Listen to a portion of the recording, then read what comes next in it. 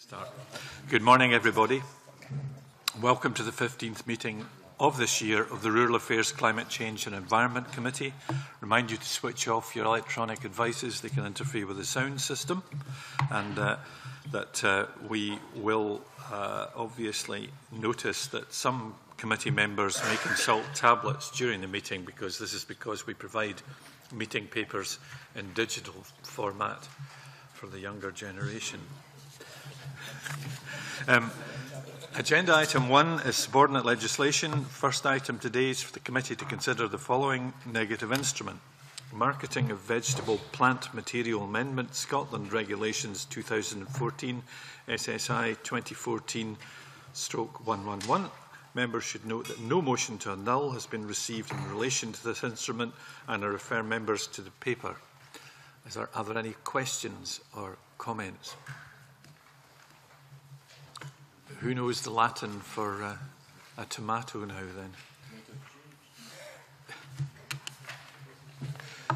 then? In which case, if there are no further comments, then I ask the committee, are we agreed that it does not wish to make any recommendations in relation to this instrument? There being none, we note that. Thank you. Agenda item 2 today is, again, subordinate legislation.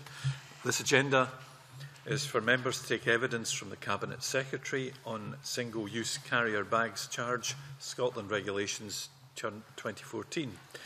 Instrument's been laid under the affirmative procedure, which means that the Parliament must approve this before provisions may come into force. Following this evidence session, the committee will be invited to consider the motion to approve the instrument under agenda item 3. And I welcome the Cabinet Secretary, Richard Lochhead, this morning, and Peter Stapleton, Policy Manager for Waste Prevention Scotland in the Scottish Government. Good morning. And I ask the Cabinet Secretary if he wishes to speak to the instrument. Good morning. Thank you, Convener. And it's good to see you are wearing the same tie this morning, as indeed are many members of the committee, to celebrate Learning Disability Awareness Week and their Enable Scotland ties. So I'm pleased to be here, though, to discuss a very important issue for Scotland's environment, because I believe the introduction of a charge for single-use carrier bags will be one of Parliament's highest profile environmental measures since this Parliament was founded. And of course it's a measure that will affect everyone in Scotland and show that Parliament is ready and willing to take a lead to tackle Scotland's litter problem in particular. Scotland uses around 750 million single-use carrier bags, believe it or not, just from supermarkets alone. That's more per head than anywhere else on these islands, and indeed that's the equivalent to 12 bags per person in Scotland for each month of the year. So we want to reduce the number of these bags being given out to help tackle the blight of litter in our streets, in our countryside, and of course in our waterways. They can form a very highly visible and damaging component of litter and have a particular impact also in Scotland's seas. So this measure should therefore be seen as part of our wider work in tackling Scotland's litter problem, particularly this 2014, the year of the Commonwealth Games and Ryder Cup, when we're inviting many people to come and visit our shores, and we want to make sure our country is looking beautiful. Single-use bags are also a symbol of the throwaway society. This policy, of course, is all about attaching a value to something perhaps that many people have not attached a value to in the past because it's free, and it's also about engaging the widest possible number of people in environmental behaviour, to encourage everyone who will be affected by this policy to consider their own impact on Scotland's environment and, again, particularly on Scotland's litter problem. So by placing a value in these items, we want to encourage people to reuse their bags and consider switching to alternatives. Beyond this, we are, of course, promoting reuse of other items to help get the most out of our increasingly limited resources and cut carbon emissions at the same time. So these regulations are designed to offer a proportionate response to the issue. We have been careful to ensure that the administration will be as light touch as possible, particularly for smaller businesses. It is a requirement to charge, it is not a tax. While the purpose is about influencing behaviours rather than fundraising, we are encouraging retailers to donate the net proceeds to good causes. We have every reason to believe that the majority will do the right thing. It is clear that there is support for this measure from many retailers, from their customers, from environmental NGOs, hopefully from Parliament, and of course last year's consultation saw a strong response in favour of the charge, and we have had a constructive dialogue with stakeholders during the whole of this process. There is a growing international appetite for action as well. It's not just here in Scotland. Many countries, regions and cities around the world have introduced measures to tackle bag use. Similar changes are working well in Wales and Northern Ireland, just looking at these islands, with even the UK government now set to introduce a charge in England. Indeed, it seems likely that action will be required across the whole of the EU in the next few years. So it's clearly time for Scotland to act, and therefore I ask the committee to support these regulations. Thank you, Cabinet Secretary. And we move to questions from members.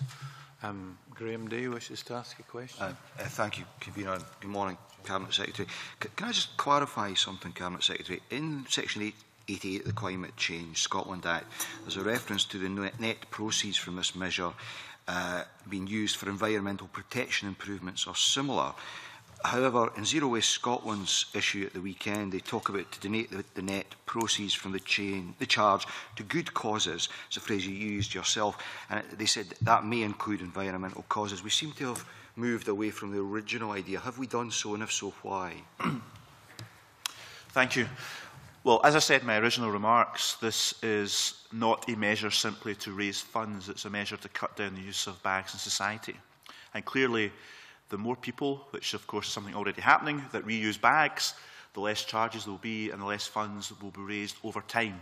So the objective is not to raise the funds per se, it's to reduce the use of bags in society to help the litter problem. However, we have been in discussion with our retailers in Scotland, and we expect environmental causes to benefit from the funds that are raised. So the agreement we have with the retailers is that the funds raised will go towards good causes, and that may include environmental causes. Why are we not simply saying environmental causes? Well, clearly some retailers already charge for bags and they give that money to good causes. And some of those good causes could be local hospices, or they could be other good causes locally that are not necessarily directly related to the environment. So rather than put down a firm demand that went to environmental causes that may cut across existing charities that benefit, we are encouraging those retailers that will be introducing a charge to include environmental causes in the beneficiaries of the funds raised. Okay. If I may, thank you for that answer.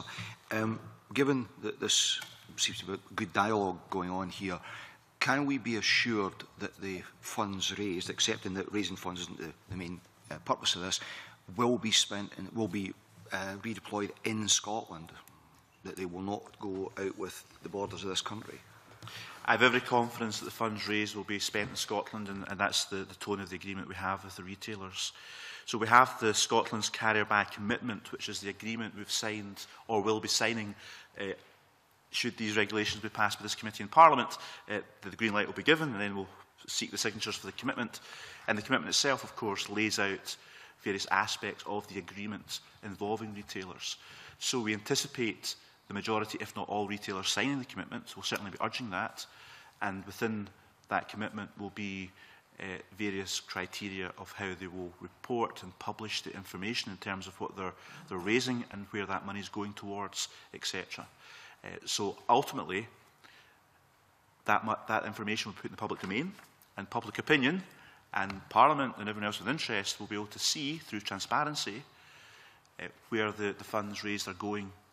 And the experience elsewhere, particularly in Wales, is that this will work out good, and the funds raised will go towards good causes.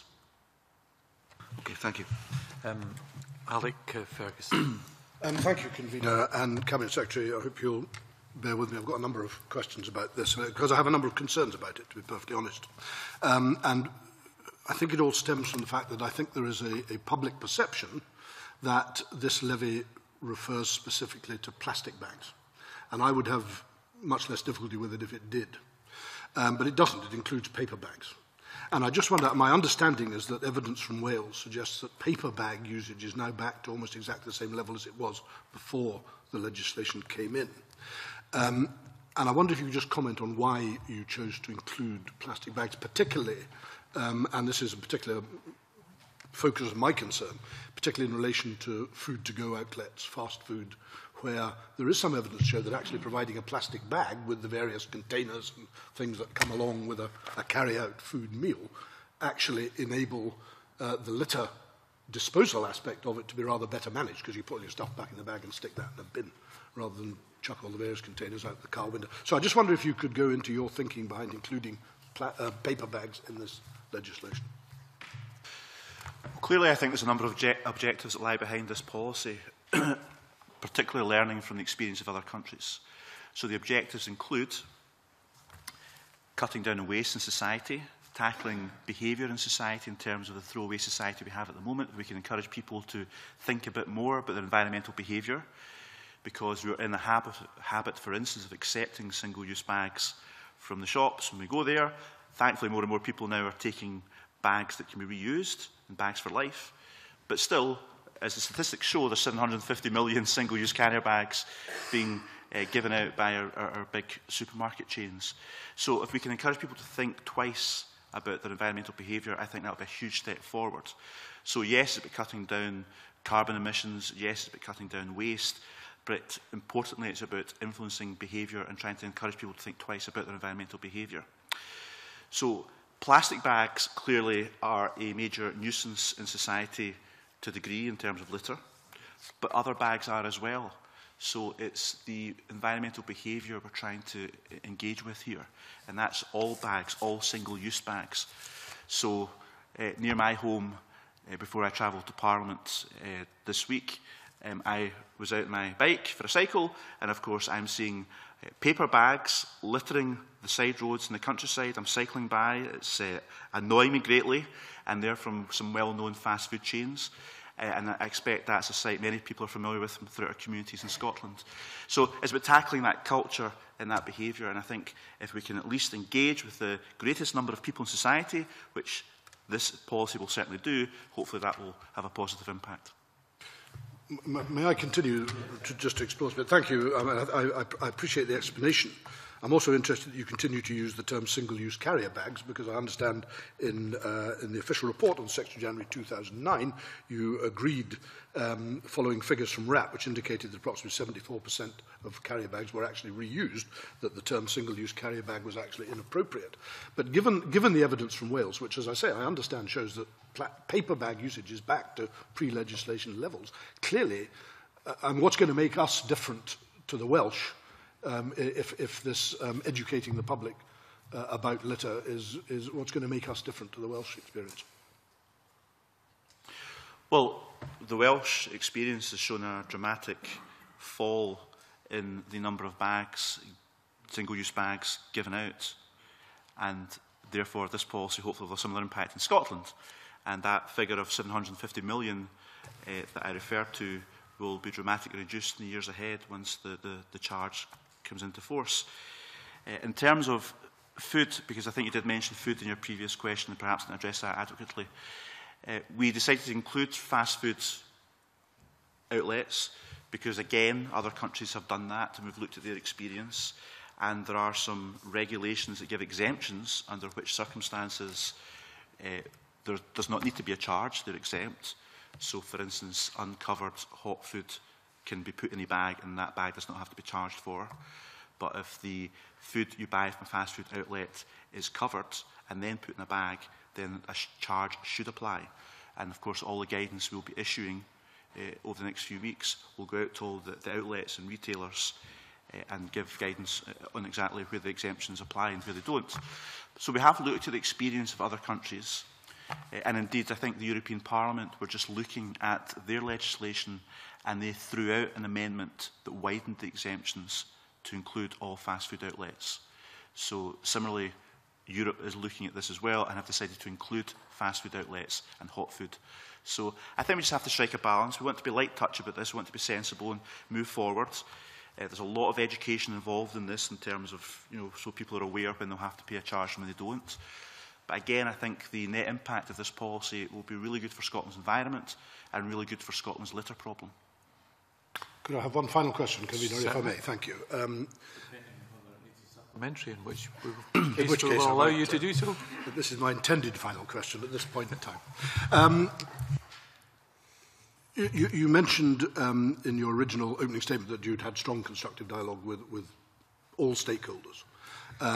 You will be aware, I suspect, of a company called Smith Anderson in Kirkcaldy, who manufacture paper bags and are major suppliers to both McDonald's and Burger King. They believe that this measure could cost them 40 jobs. Can I just ask what your reaction is to that? Well, clearly we have looked at this in going forward, and some of the companies involved produce a wide range of bags, including single-use bags, so they will have to adapt as this policy comes into force. We have looked at the impact on employment in Scotland.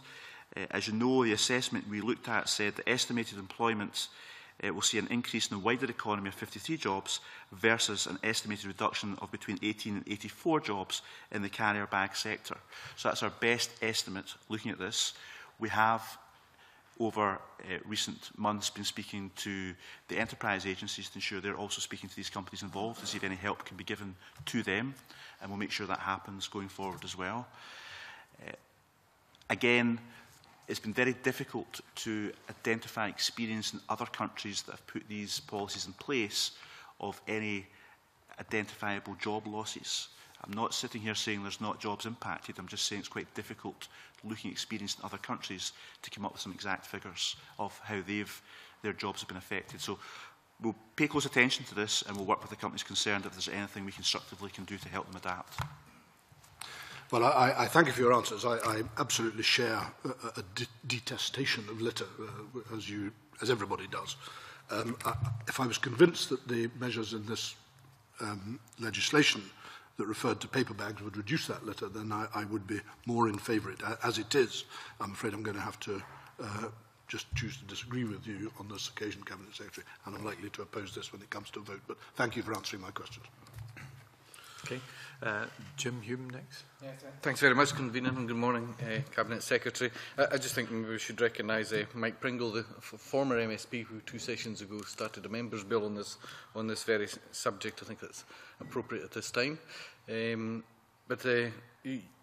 Secretary, you also mentioned about encouraging retailers and believing the majority would actually go ahead and do the charging. How do you see reviewing that, keeping an eye on if you actually are going to make the majority, or what sort of instruments will be in place to encourage, or perhaps even more than the majority, to take up this new regulation? We'll certainly be keeping an eye on this, and Zero Waste Scotland are creating a central portal. So one positive dimension of our policy in Scotland compared to perhaps what other countries are doing is we are collating the information we get from the retailers to a central point, and Zero Waste Scotland will host a website so the public, environmental organisations, anyone else with interest will be able to go on that and see the information. And that's a very helpful contribution from the retailers, and will of course lend a lot of transparency to the process. So that in itself I think will help the monitoring, because public opinion and wider bodies who've got an interest, specific interest in these issues will no doubt pay close attention to that. If need be, of course, we'll return to the regulations at some future dates. We're taking a light touch approach just now. We have no reason whatsoever to believe this will not work, because we've looked at the good experience of other countries, so therefore we're confident this approach will work. The Climate Change Act, which we're using as the vehicle, as you know, for this legislation, allows us to do certain things, but should need occur in the future to put more regulation in place, we'd have to look at how to bring that forward.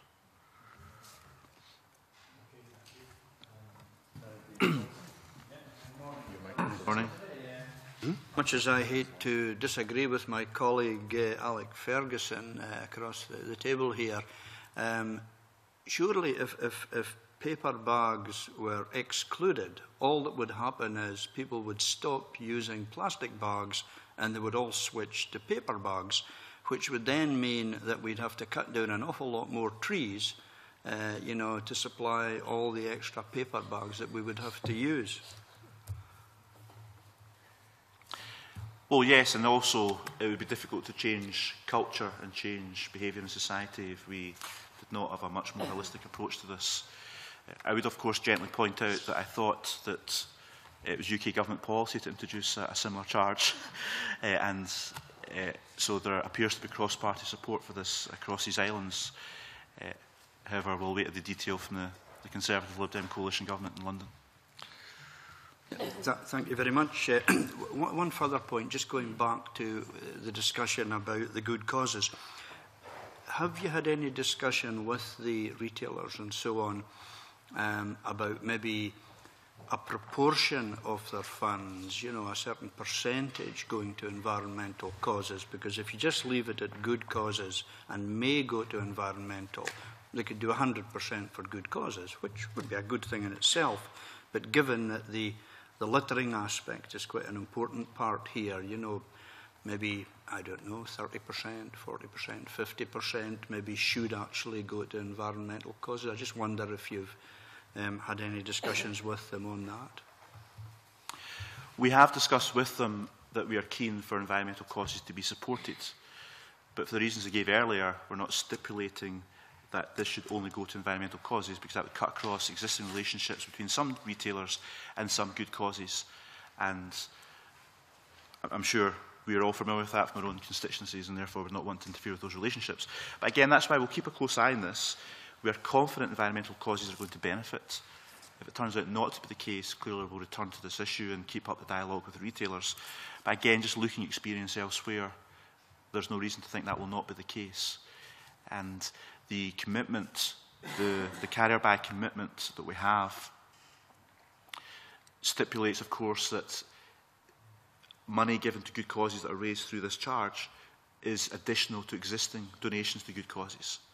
So we're confident it's not going to be displacing donations to good causes at the moment. It will be in addition to. Graham Day wants a supplementary on that point. Are there other people who are on the same point as well, or is it a different one? Because I've got a list of Claudia, Nigel and Cara so far. But Graham, okay on this? Fine.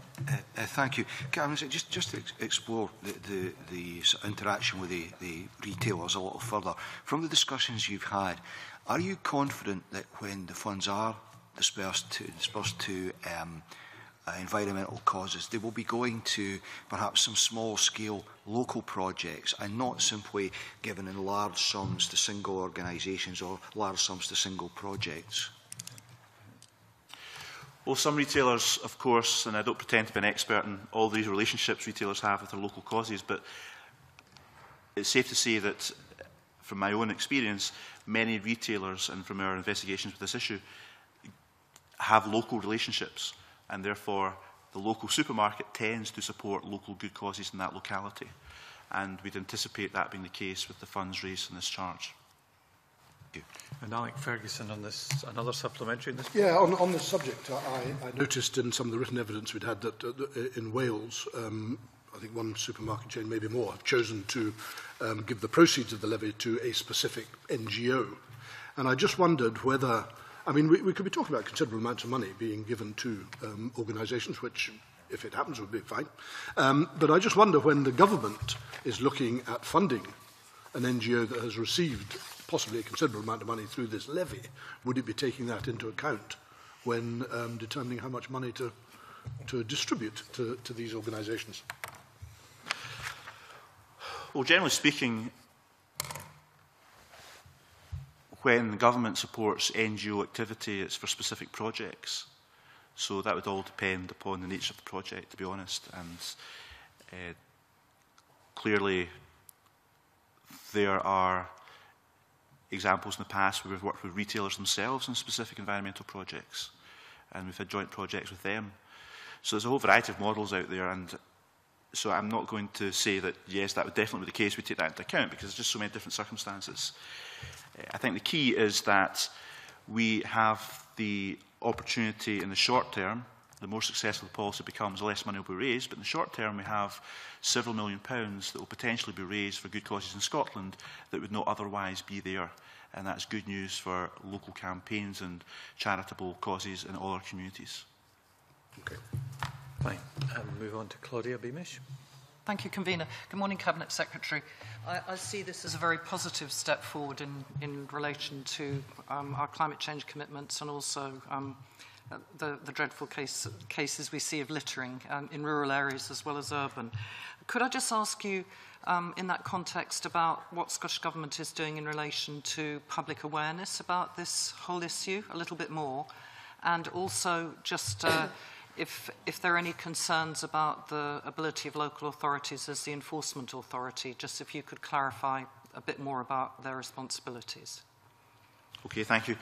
We do have a communications plan, which of course will be very, very important, and the charge comes into play on the 20th of October, and we have a 3-week campaign planned in the run-up to that date, and then a 2-week campaign thereafter. So over that period of time, we'll be working with retailers and with the media to raise awareness about this policy, and that will hopefully generate a lot of publicity and get the message across to lots of people.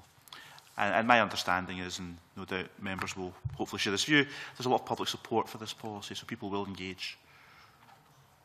And just in terms of the local authority enforcement apologies, yes. So in terms of local authorities, we also have to work with our local authorities. Again, we're having a very light touch approach to this, but the trading standards officers in local authorities will have the responsibility for any checks and for following up any intelligence-led information that they receive. So I don't anticipate lots of inspections happening or anything like that. Clearly, if it's intelligence-led and people report to their local trading standards office that the policy has not been adhered to by whoever, then they may have grounds for looking at that and giving advice, perhaps, in the first instance. I mean, it's going to be a light touch approach. Okay, Nigel Dawn. Thank you very much, Convener, and good morning, Cabinet Secretary. I've heard what you said earlier about the explanation, so I'm working within that. I think I'm slightly surprised that there doesn't appear to be anything within the regulations that separates out biodegradable materials. I think somebody just looking in on this would say, well, if that bag is biodegradable, then surely we would treat it differently. Now, as I say, I heard what you said, litter is litter, and it doesn't matter whether it's biodegradable, but of course biodegradable litter does eventually go away, whereas a non-biodegradable plastic plainly doesn't, and that's, I think, is the thing we really are worried about. So could you explain to me, perhaps, what your thinking is on why materials don't matter in this context, if I'm right in that, which I think is the position, and secondly, whether we might in time want to modify the regulations to adapt, as perhaps the marketplace adapts to materials anyway. Well, clearly visible litter does not differentiate between biodegradable and non-biodegradable. Visible litter is visible litter, and it's a social nuisance, and it spoils our lovely environment and countryside in Scotland, as well as our communities. So that's why we took the view that we will focus on single-use bags, attach a value to that, again, to return to the theme of trying to influence environmental behaviour in society. So we have had to consider all these issues, again, just looking at international experience and looking at what we think would be suitable for Scotland and tackling the litter problem and our throwaway society. We decided just to go for single-use bags, irrespective. I'm not sure if Peter wants to elaborate on any of the thoughts at the beginning of the process. I think a couple of things have already been said. I mean, the point that we had from Dave Thompson about switching, you know, if you don't make it material neutral, then automatically you create an incentive for retailers to switch from one material to another. And, you know, the overall aim of the policy is to reduce the number of bags. I think the other point which hadn't been mentioned is on the carbon impact of bags. Obviously, all bags have a litter impact.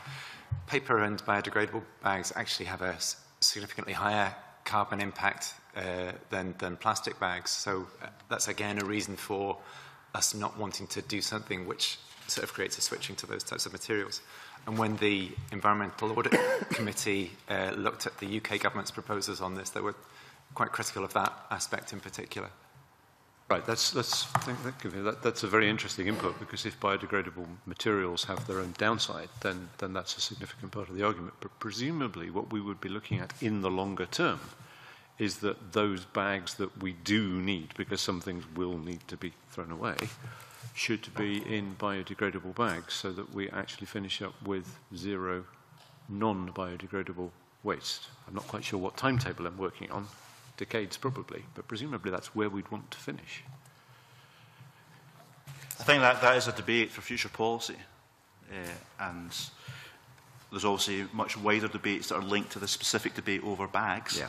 There's a much wider debate about resources in society and biodegradable materials that go into landfill, etc., and there's separate regulations that address some of these issues.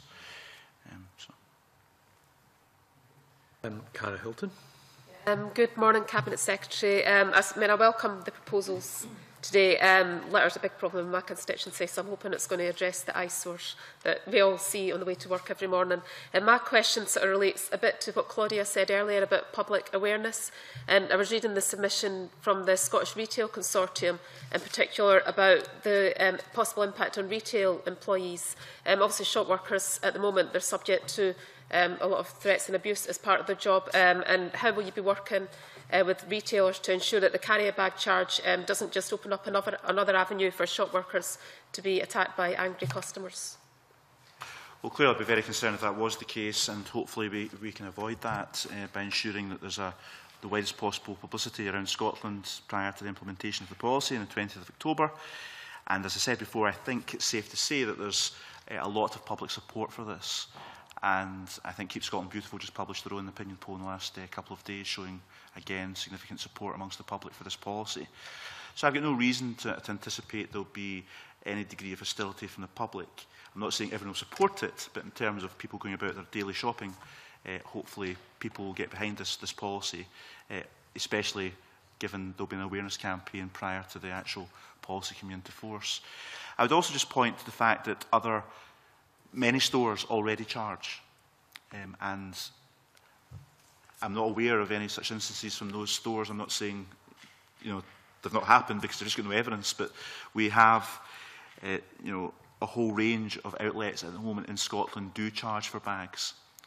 So this is not something that's wholly new. Clearly the policy will make it a national policy, but already some retailers have gone down this road of their own accord voluntarily.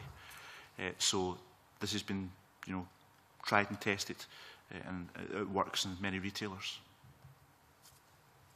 I would just say I accept that, but I know you say there's a lot of public awareness, but I would say most people aren't aware that these charges are going to come in at this stage. So I welcome the campaign that you're talking about, but also there's a lot of cynicism about supermarkets and where they spend the money, and there's probably quite a lot of people will think that this is just another way of boosting supermarkets' profits. So I was just from that point of view that I'm concerned about the impact on shop workers. But I appreciate the points that you've made. Yeah, that's very good, a very good point. And again, that's why the awareness campaign is so important, and also why we're putting a lot of effort into transparency over what is raised and where the monies are going to, and why Scotland's slightly ahead of the game, because we're going down the road of also having a central portal that will be hosted by Zero Waste Scotland, so people can go onto the website and see where the money is going, on the assumption that retailers sign up to the commitment, which we'll know about in the next few months. And I remember the Welsh Minister saying to me when I was having a chat with him at one point about this, and I don't want to put words into his mouth, but I'm sure I remember him saying this, which was that whilst there was some reluctance from some of the retailers in Wales prior to the introduction of the charge, now they go to great lengths to advertise in store how much they're raising and where the money is going to in good causes. So consumers and customers are able to see that as they go into the local store. So they're making a virtue of the fact now they're raising this money and giving it to charities. There was mention made of the plastic bag levy bill in a previous Parliament, which both yourself and myself have been a party to the discussions of as we were members of that committee, Cabinet Secretary. Can you just remind members here what has changed since that was dealt with in those days and where we are now? Yes, I remember that well, having been involved in the debate at the time. There's a couple of key differences. Firstly, we are introducing a charge as opposed to a tax, effectively, and the administration involved in what we're doing is a lot less than what was previously proposed. And I don't think anyone argues with the fact that what was previously proposed was well-intentioned and certainly helped spark the debate in Scotland. And you know, I know it was a very good debate we had back in Parliament those years ago. The other change, of course, is that that was a plastic bag measure, and our regulations, as we've just discussed, cover single-use bags, irrespective of whether they're plastic or paper. Thank you very much for that. Any further questions at the moment? If not, then we will move on to agenda item 3. And the third item today is consideration of the motion S4M 10052, asking for the committee to recommend approval of the affirmative instrument, the Single-Use Carrier Bag Charge Scotland Regulations 2014 draft. The motion will be moved with an opportunity for a formal debate on the SSI, which can procedurally last up to 90 minutes. In practice, most issues will have been covered, I hope, and indeed we can have some more brief remarks than that. But I would invite the Cabinet Secretary to speak and move the motion. Thank you very much, Convener. My remarks are very, very brief. I think we've covered good grounds in our previous conversation. As I said before, I think this will be a landmark piece of legislation for the Scottish Parliament to adopt, should it be passed, in terms of making a very strong environmental statement that we want to tackle the throwaway society in Scotland and tackle our litter problem as well. The Government has gone to great lengths to ensure we can work in partnership with our retailers and business community in taking this forward, and that's why we have favoured the light touch approach. So whilst it will be law and we will expect a charge to be introduced for what's previously been free single-use bags in our country, the approach will be to keep that as light touch as possible. And of course the benefits will include a cleaner environment, a more beautiful environment in Scotland, and in terms of using our resources more wisely by creating less waste, and at the same time raising potentially millions of pounds for good causes in our local communities, for environmental causes and other causes. So I think this is a big step forward for Scotland's environment, and we have gone to also great lengths to learn from other countries who have made a success of this policy, and I am very, very confident we will make a success of this policy in Scotland also, and that the people of Scotland will get behind this as a way of cleaning up their country. Pardon? Yes, and you should. And I formally move the motion. Yeah. Okay. Other members wish to speak in the formal debate. Alec Ferguson. Thank you very much, Convener, and thank you, Cabinet Secretary. I don't want to rehearse the arguments I went over with you before. And I would like to put on record my disappointment that the roundtable of retailers that we'd hoped to engage with, I think it was just last week, chose not to come in front of the committee, because I think it would have given us as committee members, and certainly myself, an opportunity to tease out some of the issues that I was talking about. However, that was the decision that was taken, and we are where we are. I think it has slightly reduced our ability to really get into some of the details of this in the depth that perhaps I would like to have done. And I do find in reading the written evidence that's been submitted to us that there is quite a lot of conflicting evidence within it. I remain unconvinced that this legislation is going to achieve the aim. I hope I'm wrong, and I mean that quite sincerely. But I couldn't help but notice that in the Republic of Ireland, which achieved a supposed 90% reduction in plastic carrier bag usage, the total use of plastic film actually increased by 33%. Because people found other ways of using different forms of plastic to reuse, if you like. And as I say, I hope I'm wrong, but I think there is evidence to suggest that we haven't really thought this through in quite the way that I think we should have done, especially, as I mentioned in my questioning, in regard to the food-to-go sector use of paper bags. I think we really have a problem with that.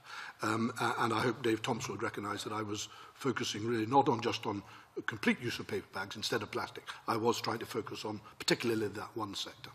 As I say, I don't want to go over the whole thing again, but I am unconvinced that this legislation is as rigorous as it needs to be, and for that reason I will be opposing this in a vote. I repeat, I hope I'm wrong. Other members wish to take part? Graham Day. Just briefly, Convener, I think this is about helping bring about attitudinal and behavioural change in relation to the environment. It's something that this committee has explored in detail and been very supportive of. In terms of the food-to-go sector, if it involved charging for the wee bag into which your pie or pastry is put, but when you purchase it from the baker, I'd perhaps have some sympathy with Alec Ferguson's point, but it's about the carrier into which these are then put, and carriers are carriers in this situation. I also very much recognise the Cabinet Secretary's description of what he's encountered in his own constituency on the verges of the rural roads. We seem to have people now who considerately bag the receptacles for drink and burgers and then toss them out the window and litter our countryside. So I absolutely support the measures that are before us. Thank you. Anyone else who wishes to speak? Nigel Don. Thank you, Vera. Can I just add to that? First of all, can I endorse everything that Graham's just said about the verges as we leave our communities? I mean, it really is quite appalling, and anything that can improve that has got to be a good idea.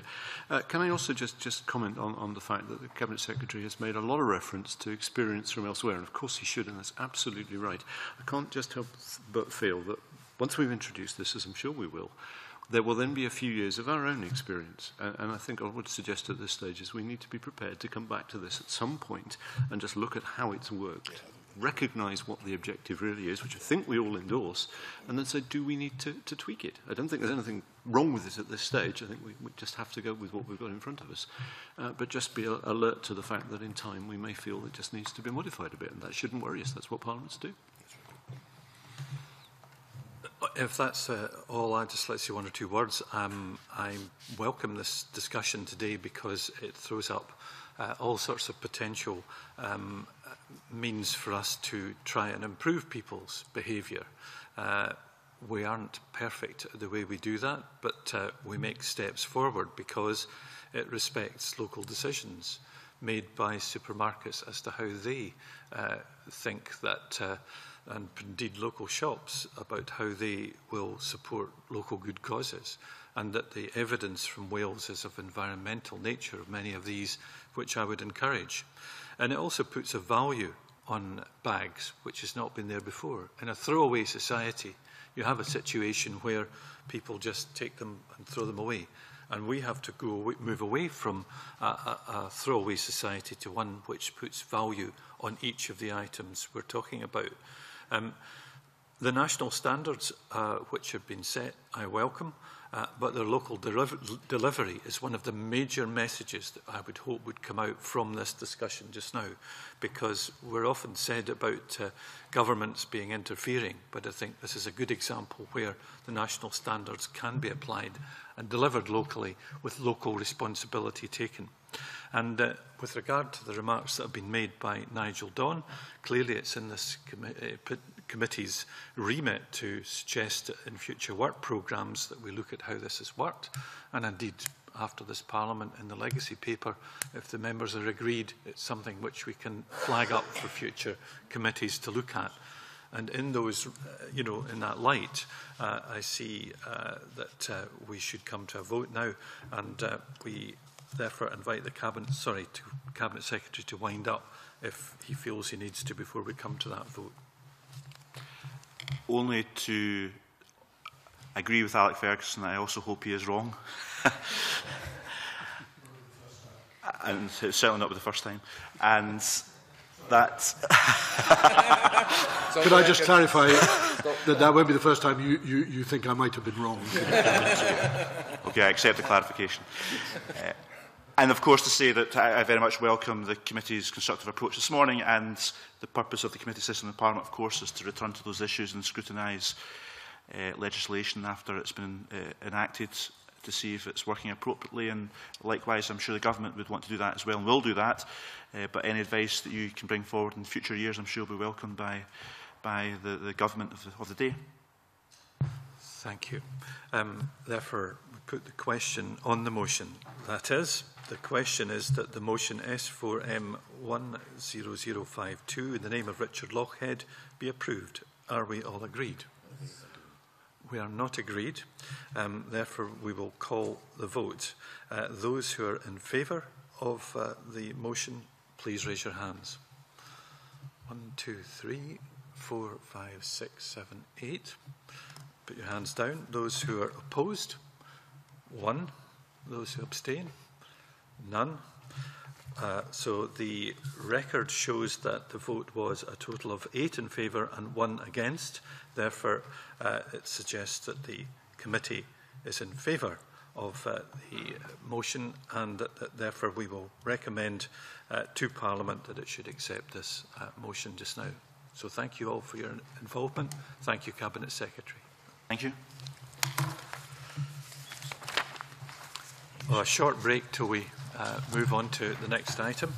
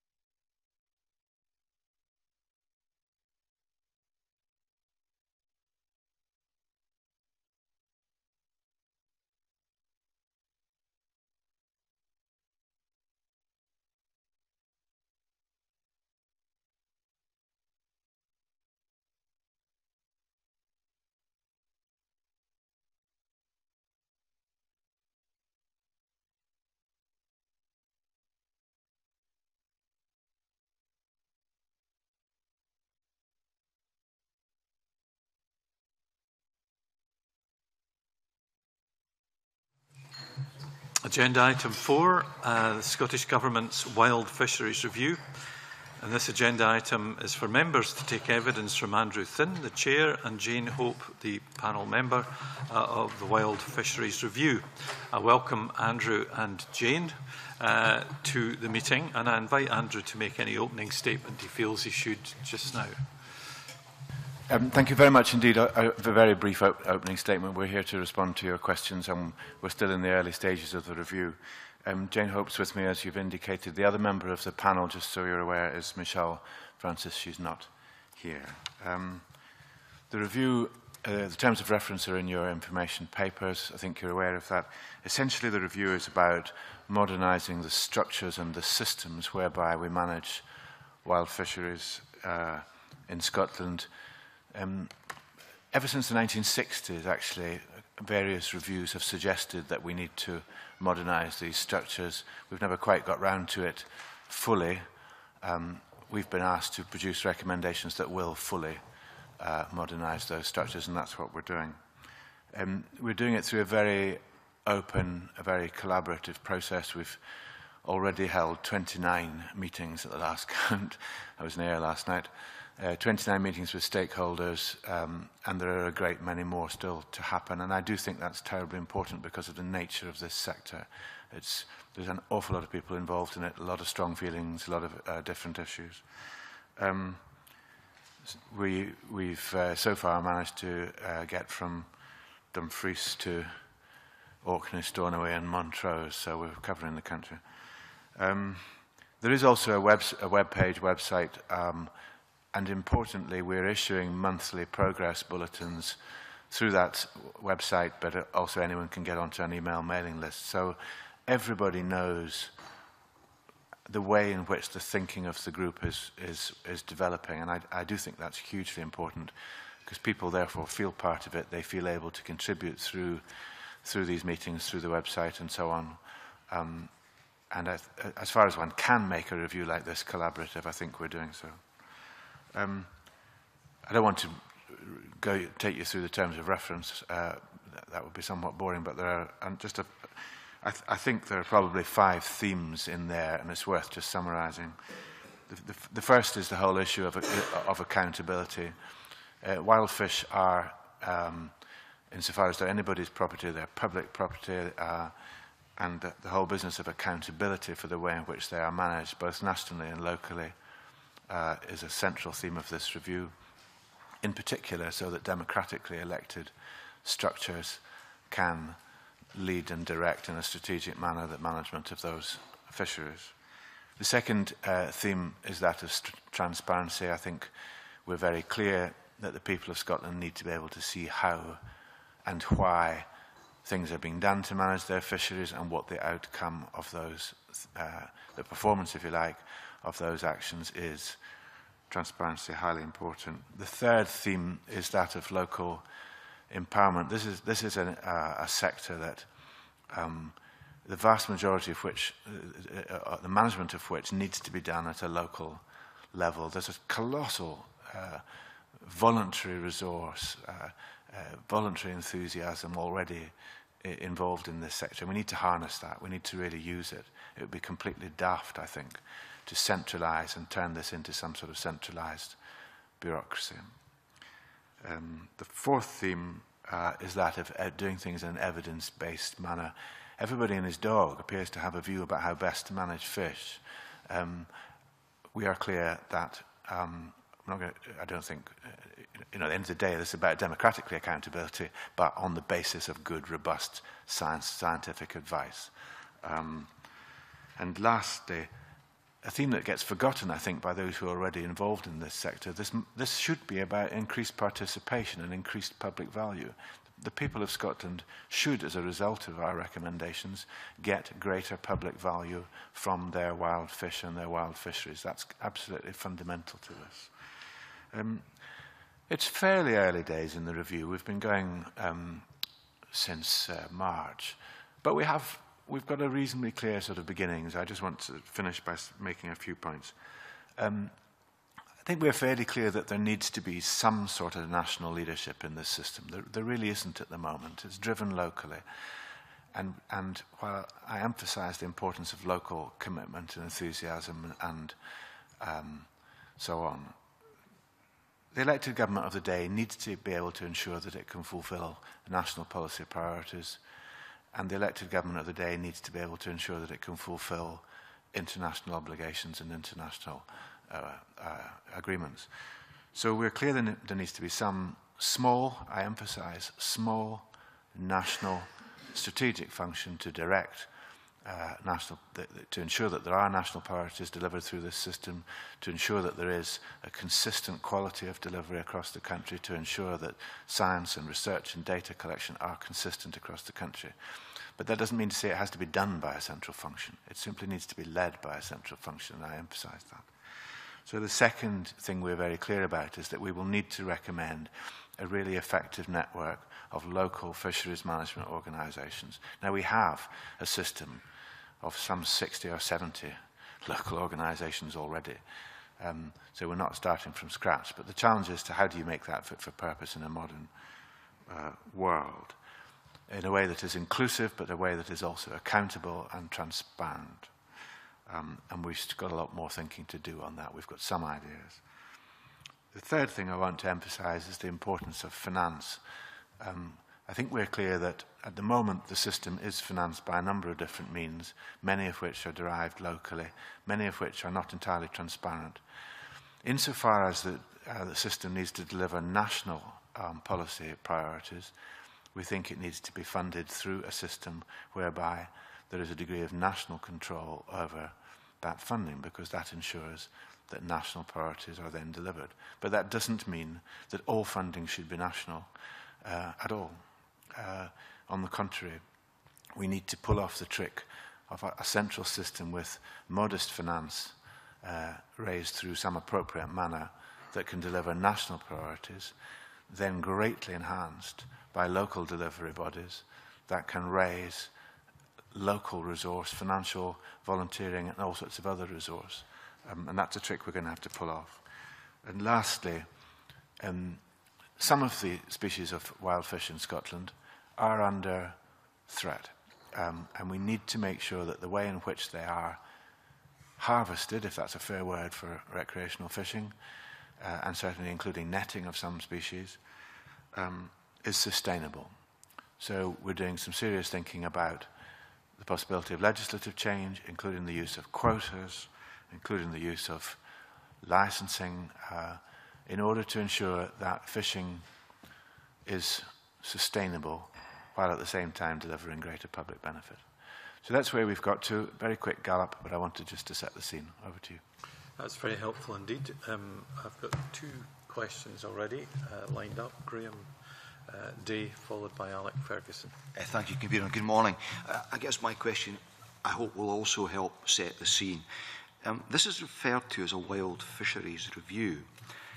Yet, in terms of the remit, we're told the review will look forward, not back.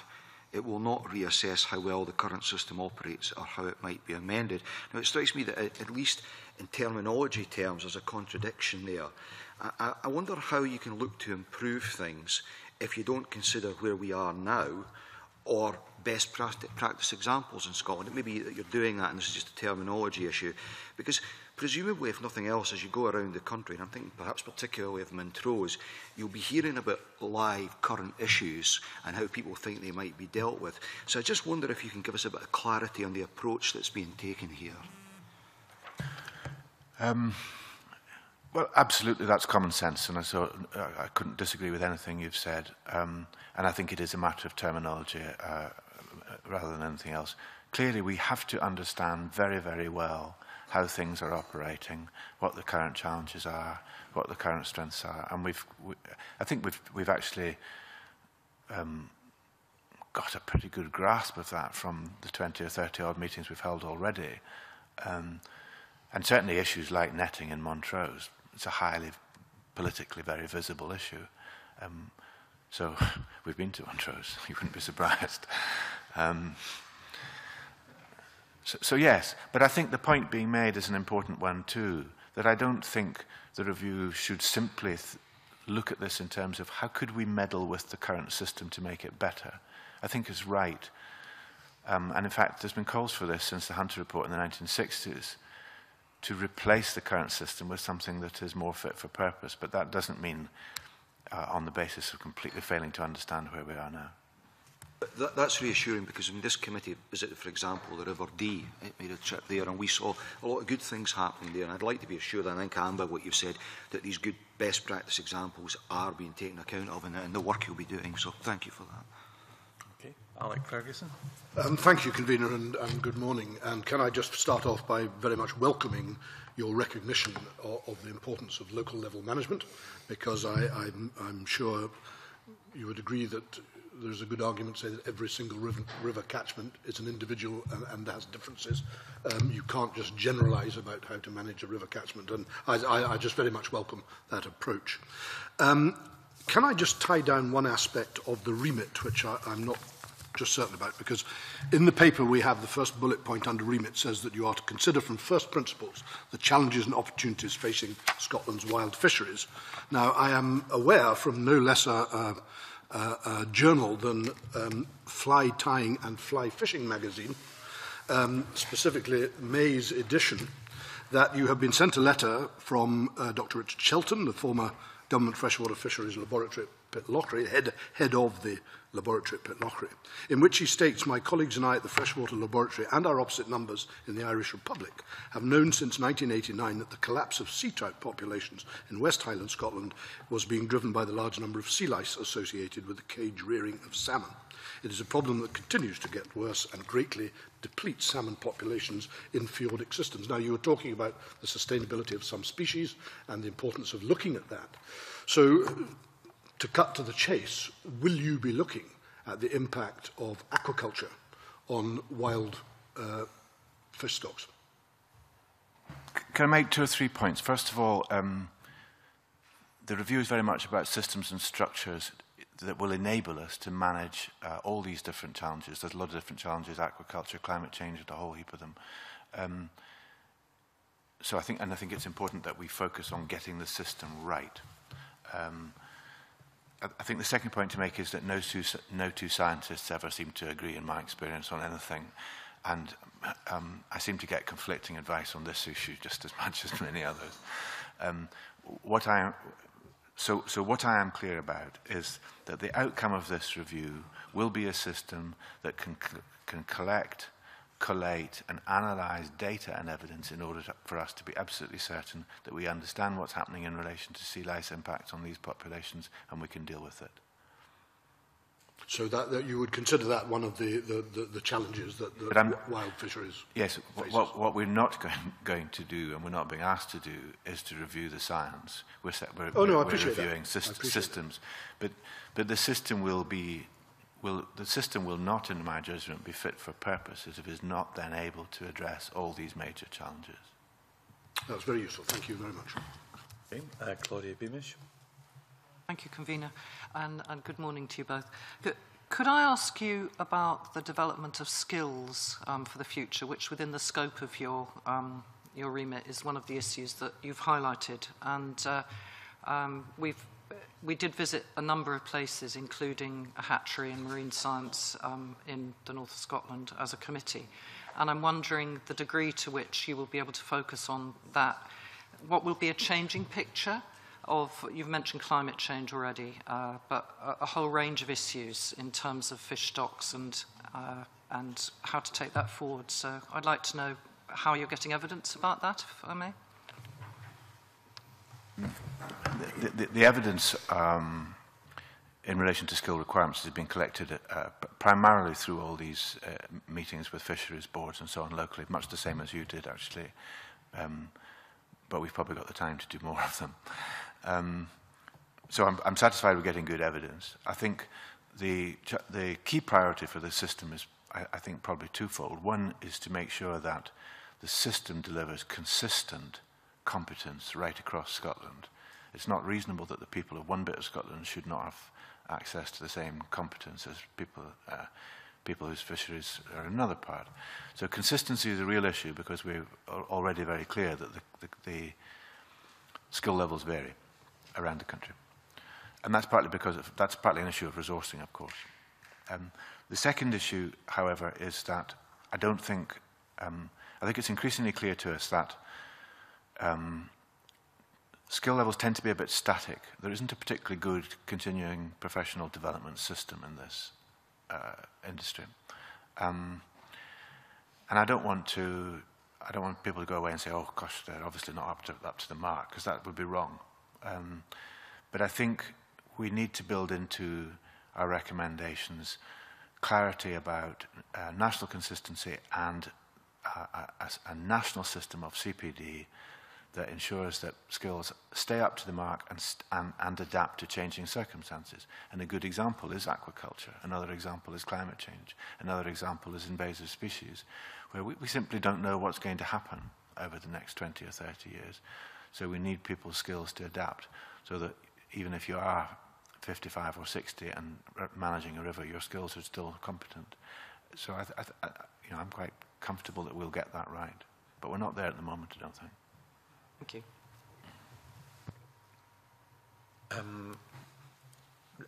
We'll have Jim Hume next, please. Thanks, Convener. And good morning to Andrew and Jane. I'm obviously quite aware of some of the good work that's happening in my own region, of course, the Tweed Commission and the Tweed Foundation, some of the work they've done on the rivers, the increase in the fish numbers, as well as other invertebrates, and some of the, not just in the Tweed, but of course its tributaries. You talked a lot about national policies and how there should be a central system, albeit you did mention about keeping localness there. I mean, I'm obviously concerned if we do see a centralising of decision-making regarding our wild fisheries or wild fish, because the Nith and the Solway and Galloway and the borders can be quite different to some of the concerns up in Montrose, for example, in the River Dee. So, in your view, what body had you thought, or maybe you hadn't thought, should be looking after the sort of national policies centrally, and how can you foresee the changes that we don't throw the baby out with the bathwater and ensure that there is local decision making, which will, of course, in my view, help people to adapt, as you talk about, and give more speedy answers to problems in different parts of Scotland? Can I draw a very clear distinction between central strategic leadership and centralisation? I think it's a really important distinction here. I think it's right that the elected government of today has the ability to provide central leadership to this system in the public interest in relation to what are legitimate national priorities, which may be about international agreements or they may be about national policy priorities. That seems reasonable, but that's about leadership. That's not about centralisation. So I draw that very clear distinction, and I think I will continue to emphasise, particularly given experience south of the border, I will continue to emphasise the importance of local delivery and central leadership. That makes that point. The question of how we might do it, yes, there are some thoughts, and I'll maybe let Jane sketch those out a wee bit around some sort of central thing, but I don't want people to go away and say, oh, they've decided that, because we genuinely have not at the moment. Here's some ideas. Jane will sketch them out. I was actually just going to, before we get to the ideas, as Andrew says, it's early days, so I'm a bit nervous about saying too much too soon, but I was struck, or I've been struck by how many of the questions keep coming back to this central question of how do you get the balance between local ownership and all that good input you can get locally, but needing the national oversight on some functions.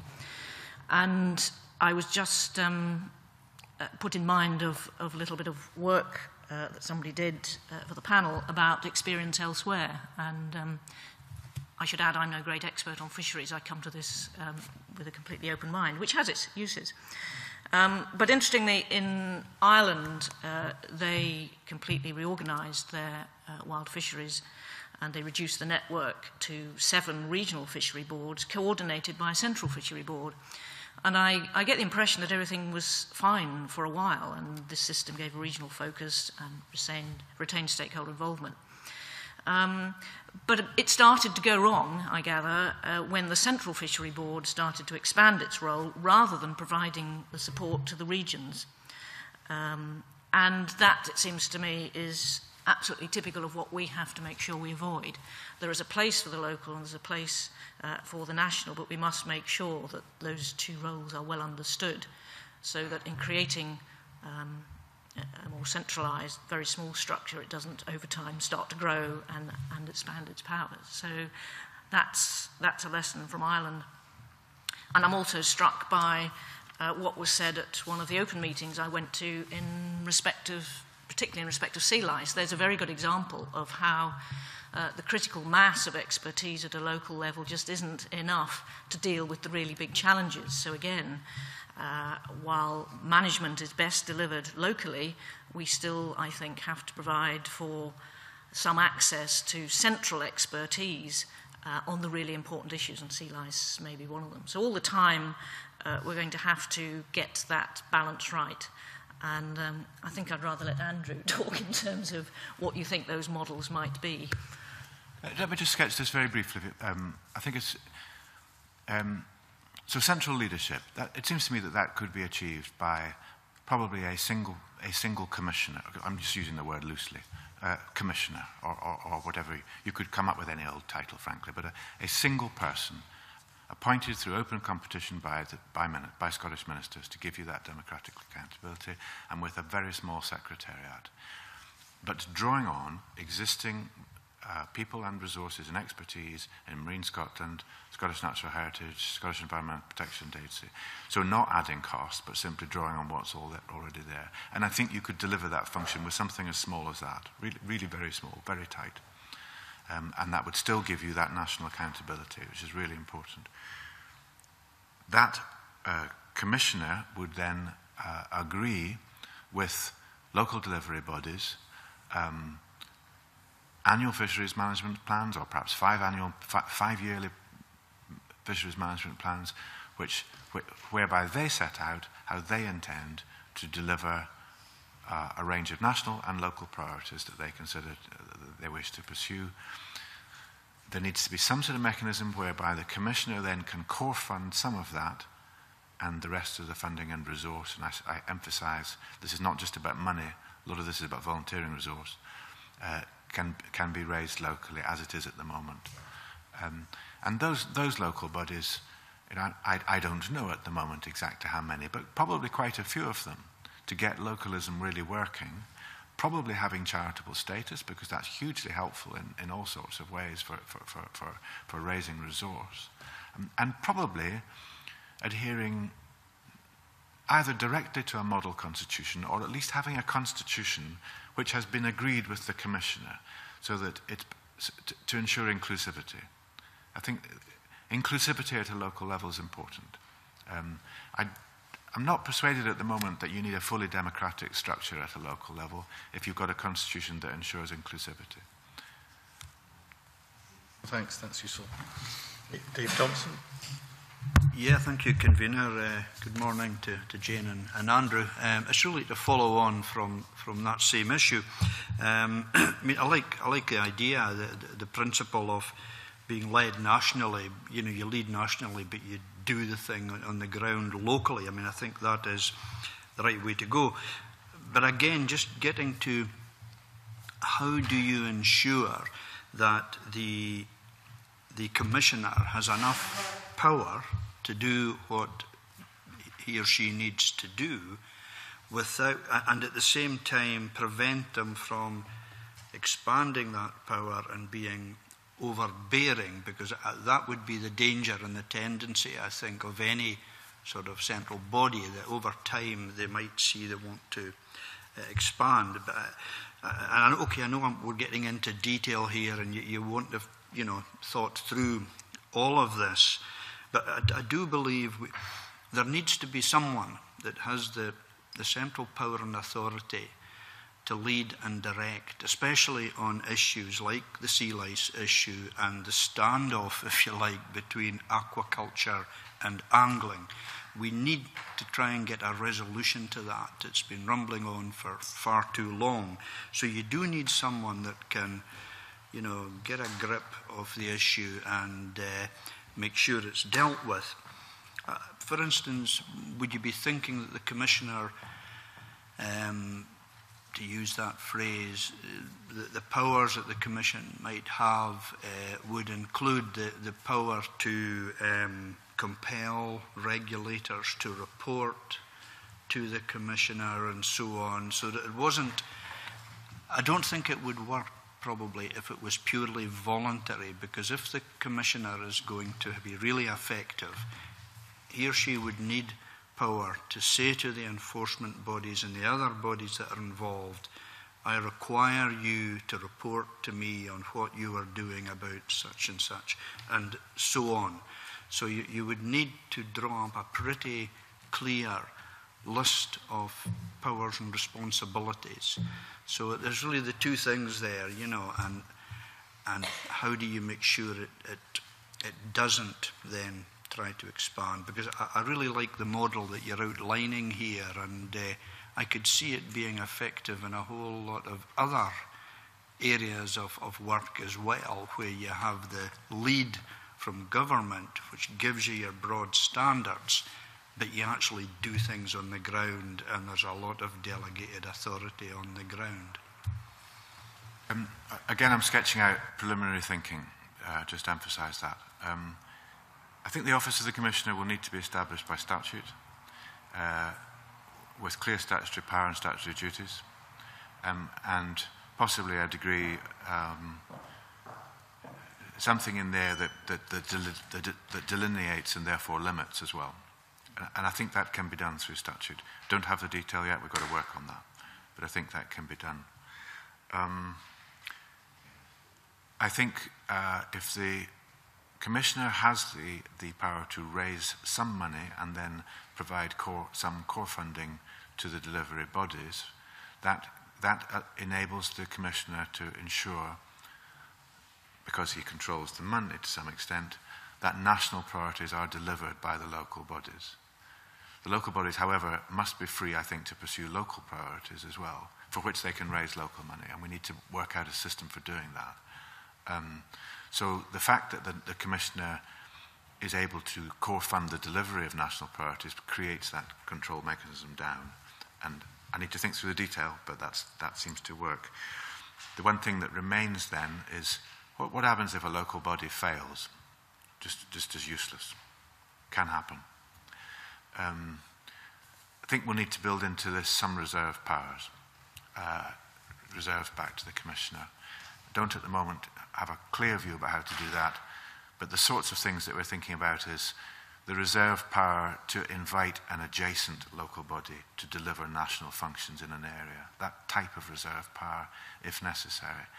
And it could be, you know, the statute could include significant provision whereby the Commissioner can do certain things on the authority of Scottish ministers, which keeps Scottish ministers in control.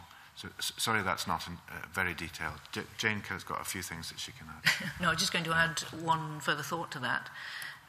Funding is a big driver, as Andrew's indicated. The other big driver, which keeps coming through to me in all of this, is data, information. And it seems that the amount of good information about stocks of fish is remarkably poor. And one thing this proposed Commissioner, it seems to me, must have is the power to require information about stocks. At the moment, district salmon fishery boards may collect information, they may do it in different ways, but they don't have to share it with anybody. So our knowledge of stocks is really pretty poor. So it seems to me that whole thing about commissioning the information and then collating it and making it publicly available is crucial in all of this. And on that, a lot of the decisions linked to the national strategy must hang. But at the moment, we don't seem to have that basic information.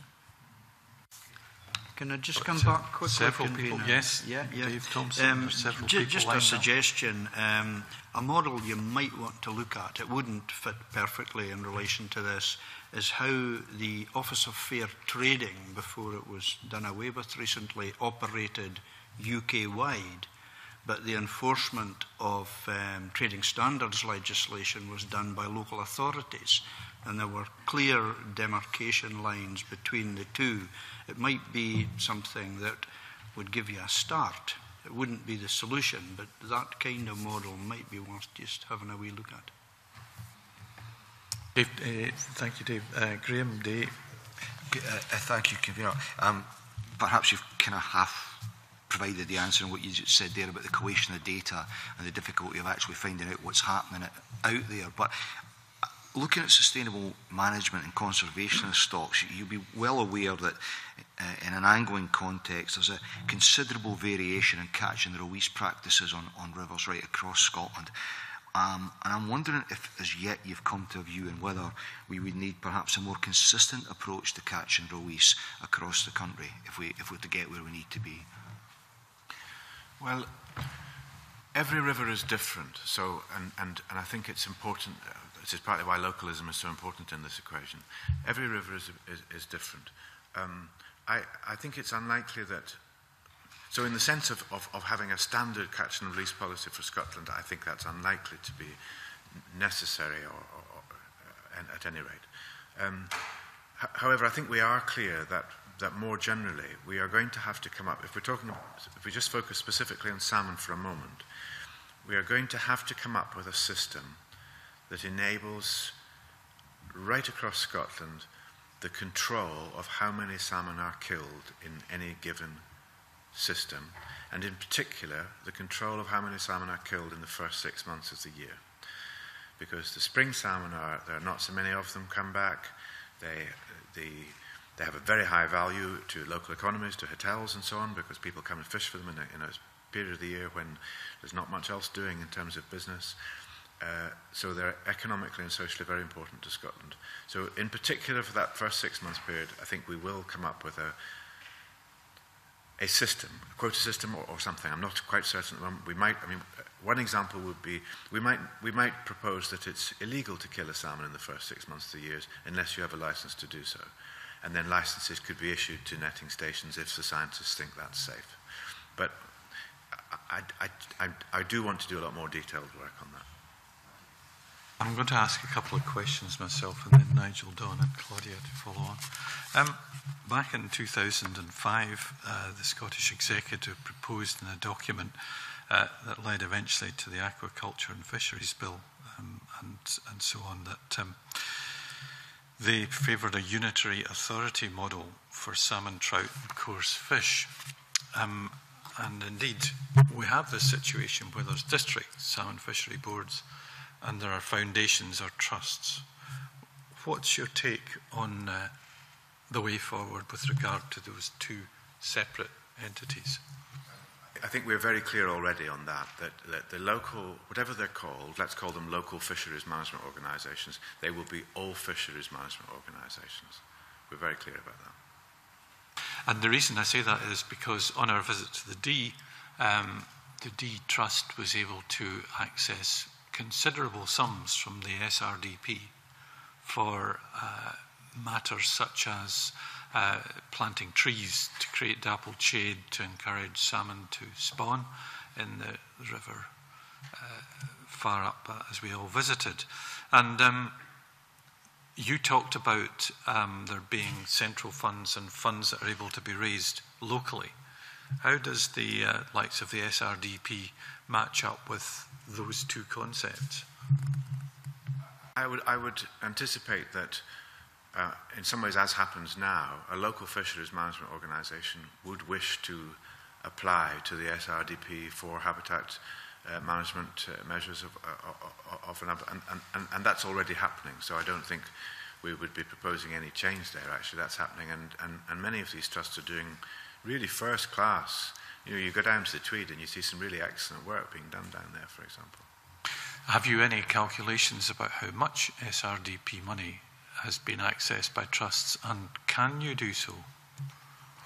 We could do that, but given that we're trying to look forward here and given that the SRDP is changing, it's going to be difficult to relate that. I think the important thing is that we set up a structure that can access SRDP in whatever form it takes, and it's important that what we recommend is a structure that's going to be fit for purpose for some decades, and therefore, you know, part of what's driving our thinking is how do we design a system that is sufficiently flexible to cope with change. There may not be an SRDP in 10 years' time, there may be something else, and we need a system that's sufficiently flexible to deal with that kind of opportunity. Interesting.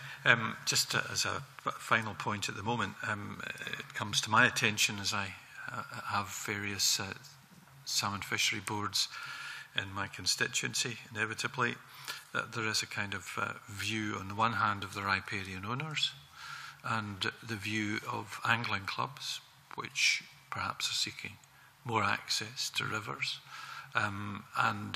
Clearly the issues about the economic value for the local authority, for the local area, are perhaps tied up with the ability to have more access for more popular fishing. Have you encountered that so far in your evidence taking? There clearly are significant access issues in some parts of the country, but I wouldn't want members to go away with the impression that that's universal. It's not. There are some very good examples around the country where access is available to anybody at very low cost, including access for salmon fishing, I should say. However, there are significant issues to be addressed by the review. If we are serious about increasing participation in Scotland, if we're serious about, in particular, bringing more young people into this sport, we need to address access issues, which are not just about geography, they're also about particular days of the week as well. So that's very much in our sights. I'm not going to give you answers at the moment because I don't have them. We're picking up a lot of really good suggestions, some of which are really quite radical, and we need to work through the unforeseen consequences before we come to recommendations. Nigel Don, followed by Claudia Beamish. Thank you very much, Convener, and good morning, colleagues. As the MSP who actually represents the aforementioned Montrose, I have some knowledge of the difficulties there, but I'd like to come back to the structural issues, because clearly one of the issues about netting anywhere is that the fish which are caught are not just going up the river, which happens to be nearest, but actually the whole coast for might be a considerable period. And much of that is actually my constituency, but that's not really the point.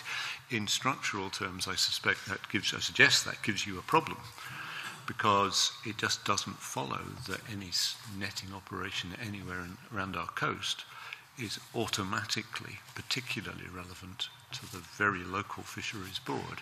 And I'm wondering whether you've given any thought as to how structurally you might deal with those two perhaps orthogonal issues. Yes, that's absolutely correct. The mixed stock fisheries are a particular challenge, and we don't have enough science at the moment to really manage them well. That said, Marine Scotland at a national level is already doing some very good science on mixed stock genetic sampling to try and understand what's happening. I don't think the structural issue conflicts with that. Government at a national level already undertakes research into aspects of salmon, particularly offshore, and local mechanisms already undertake research and data collection at a local level. That already works. I don't think that needs to change particularly. The challenge will come when, as I think we probably will need to, we will want to set quotas on licence for these sorts of fisheries. If you don't know exactly where the fish are going or where they're from, how do you know what quota to set? And so clearly,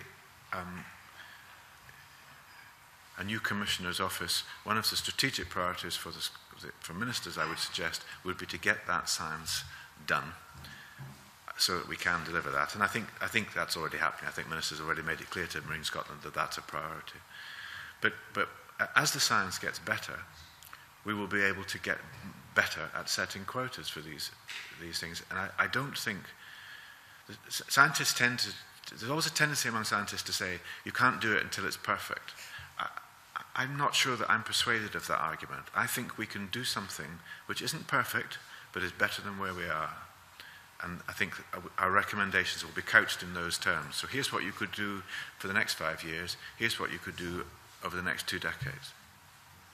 Can I agree with your view of science as a science scientist who became an engineer? I mean, tolerances are absolutely what you have to work with, and often your data isn't very accurate, and you just have to live with that unless you can improve it. But I'm still interested, I guess, in the structural issue of how you manage operations which, if you like, if I can do it diagrammatically, the fish that are being netted anywhere are going up the coast, whereas the fish that are being angled are going up a river. And because those are different operations and they're different stocks, which, as you rightly say, are mixed, how do you manage that? I don't think there's a big structural challenge in there, in that I think you have to set any kind of quota setting. If we're going to go down a road of controlling culls and then issuing licenses or quotas to cull fish, salmon or any other kind of fish, it is almost certain that those quotas or those licenses will have to be issued nationally. I think it's very hard to see how one could issue. You'd get into all sorts of conflict of interest issues, quite apart from anything else. And as you rightly say, you've got fish that are not of one. So I think the issuing of quotas, if we go down that road, would have to be done as part of the national structure. And that's doable. We already have within Scottish Natural Heritage and with Marine Scotland and within SEPA licensing functions for all sorts of other licensing issues. So the marginal cost of adding one, if you've got the science, is not that great. Beamish. Thank you, Convener. I'd like to identify myself with the remarks of our convener in relation to participation in fisheries, which was going to be a question, but I'm pleased that the convener raised that.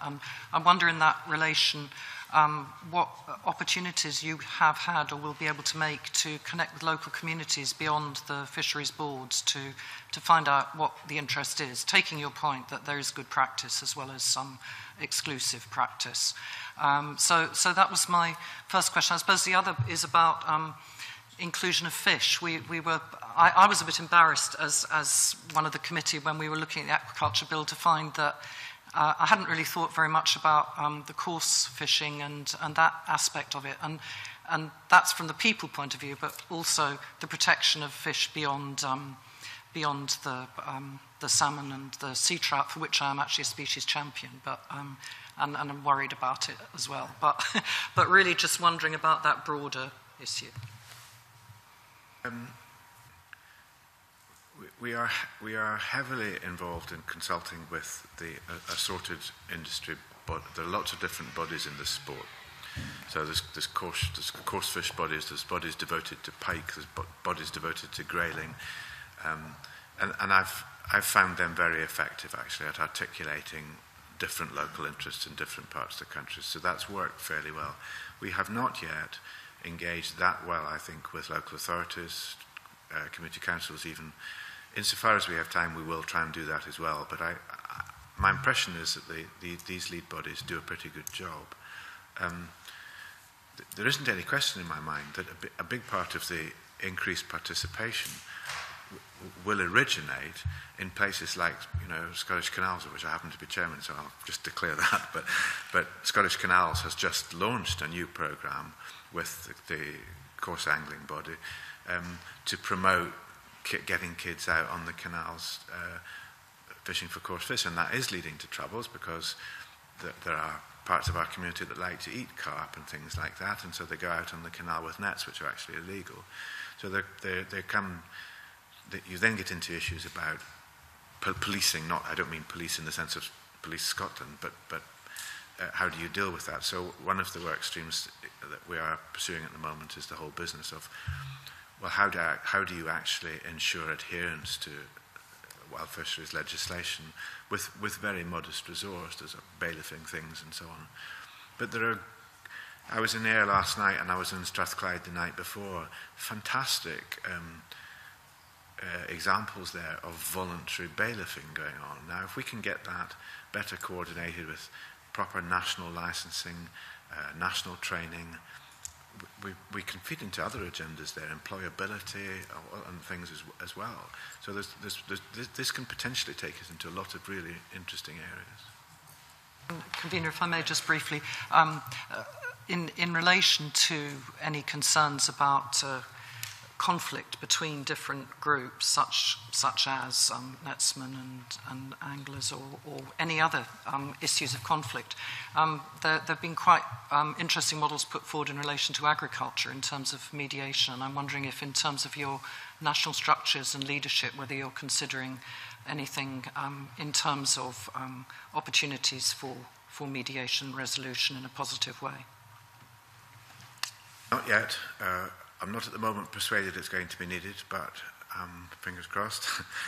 I'm also involved. Well, I'm also involved in the tenant farming review, so I'm very aware of that, and very aware of what the opportunities could be. Also very aware of the potential cost.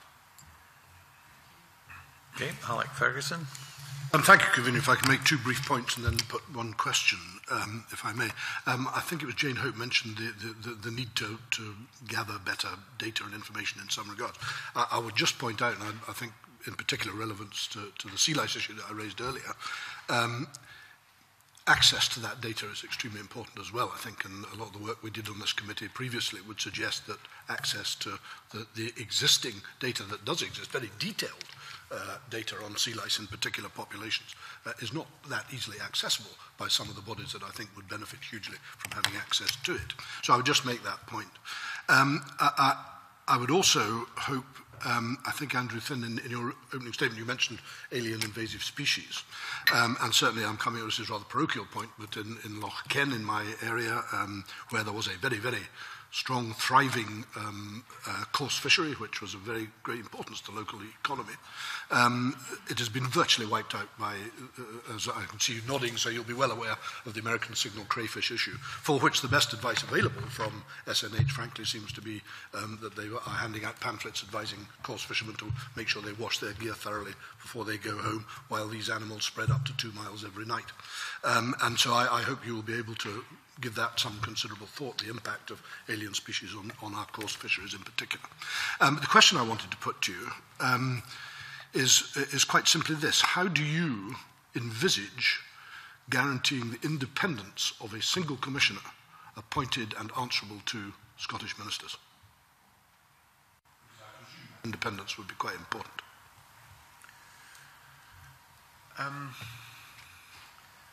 Well, we have a work stream to try and define more clearly the legal status and duties and powers and so on of that commissioner. The extent to which that commissioner needs to be fully independent of the government of the day, I think is one that needs quite a lot of thought. This is about democratically elected governments being having the tools to ensure that their priorities, whether that's about international agreements or policy priorities, can be delivered. So in that sense, the fact, just as, well, for example, I was chairman of Scottish Natural Heritage for many years. It is an arm's length body. It gives good, robust, independent advice. People don't always like it, but we do. I was, however, appointed by Scottish ministers, reported to Scottish ministers, and could be dismissed by Scottish ministers at the drop of a hat. And that seemed to me an entirely reasonable position because I wasn't elected. They were. I would anticipate that it would be something fairly similar.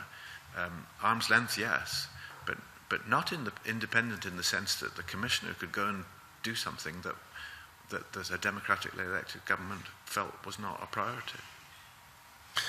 Could I just follow that up with one thought, which is that might it not be, well, would it be worth considering a model whereby the commissioner is actually, you mentioned being democratically elected, is democratically elected by the boards, by the local boards over which he or she would have authority to deliver the national priorities. And I don't argue with the need for some organisation to be able to deliver national priorities and indeed international commitments. I can absolutely understand where that's coming from. But I wonder if that's not a model that might be worth considering. Certainly consider it. It's a very interesting idea. It hadn't occurred to me. I heard it here first. I will certainly consider it. I can just hear voices saying, that's not democratic. What about all the people who are not involved in these local boards? But yes, let's think about that. I'll leave it with you. Yeah. Thank you. In that case, I've got another question at the moment. We've experienced, of course, rivers which do restocking and other rivers which do not.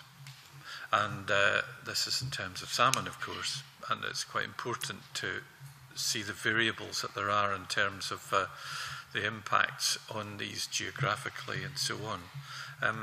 How much have you taken that into account when you're thinking about the way in which these rivers should be managed, given that science would suggest that these things are possible. That science suggests also that they've been successful in some places. And do you see a place for your recommendations to include remarks about restocking or not? No, I don't think it would be wise for the review to go into the detail of how to manage fisheries at a local level. I think we need to set up structures which are capable of deriving good, robust science and then making evidence-based decisions. That's very important. And on that particular issue, you get conflicting advice, as you will be well aware, from scientists. The important thing, I think, is that local delivery bodies are free to set their priorities and raise money and get on and do things on the basis of decent advice. And if they choose to stock, they should be free to stock, subject to, car licenses and all the rest of it. And if they choose not to stock, they should be free not to stock. I don't think that's something that one should be dictating.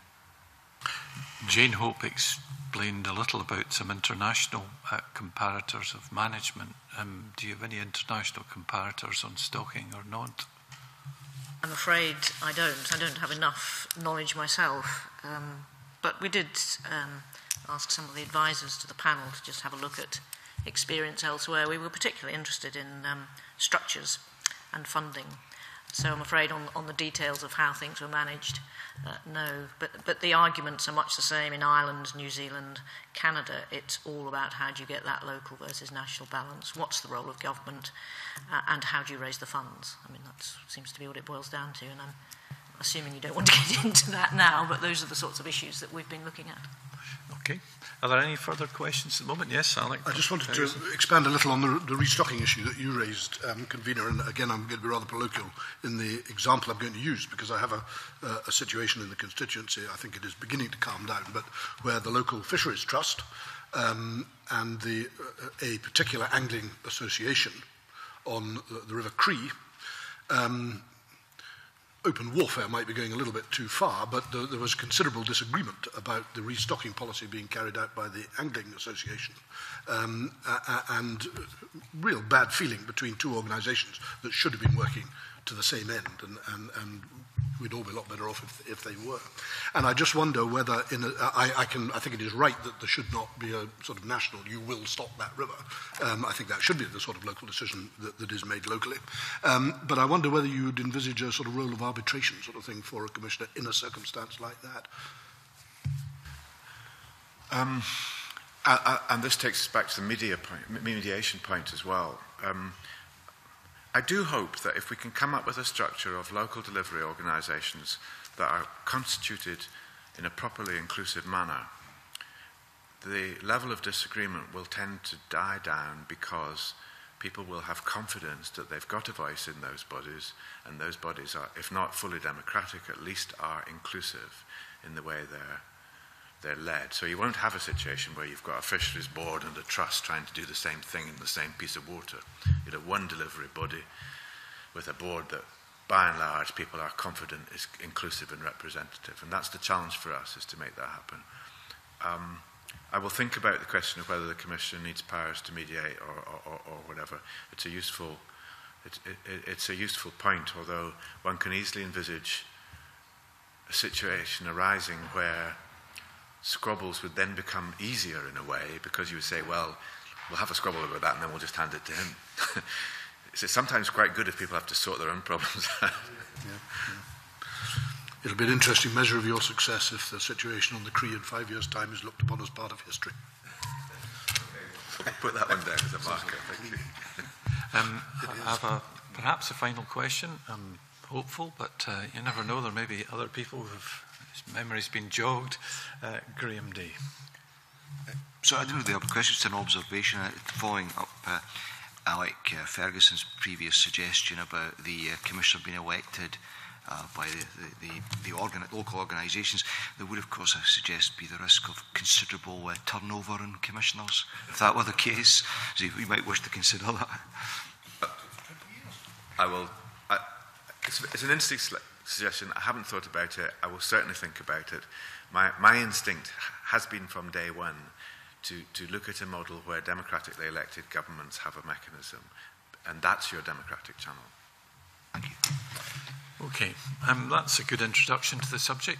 I'd like to thank Andrew and Jane for their thoughts at the moment, developing issues there, and with that I'm going to formally close the meeting at this point. And next week on the 28th of May the committee will take evidence from the Land Reform Review Group on its final report and consider the committee's annual report.